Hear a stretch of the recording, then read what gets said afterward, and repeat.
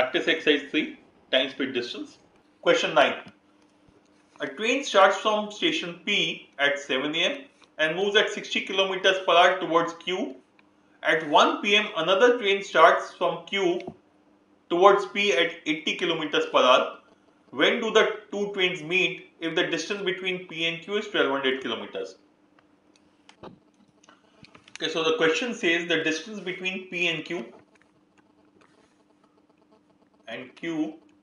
is 1200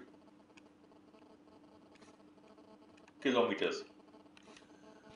A train starts from P at 7 am in this direction towards Q at the speed of 60 kilometers per hour. And the other train from Q starts towards P at 1 pm at the speed of 80 kilometers per hour. When will the two meet? Now the first thing for such question is to get both the trains on a common base.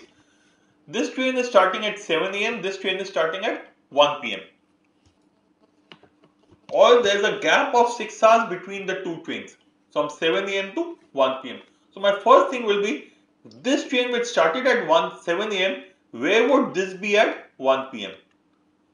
Once I get both of them at a common time slot, I can then start working. So in 6 hours from 7 am to 1 pm at the speed of 60 kilometers per hour, in 6 hours it would have covered 360 kilometers, or rather this distance is 360 kilometers, and hence the remaining distance is 840 kilometers.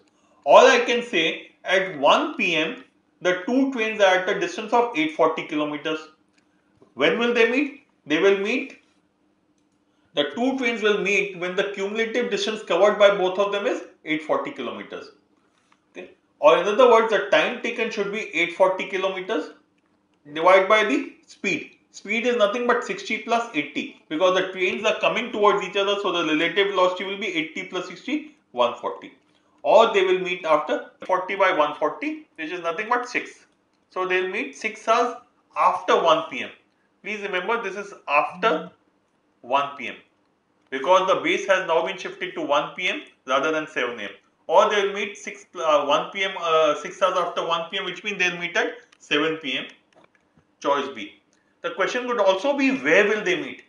If the question was where will they meet, in 6 hours the first train from P, which is going at the speed of 60 kilometers per hour, in 6 hours it will do 360 kilometers.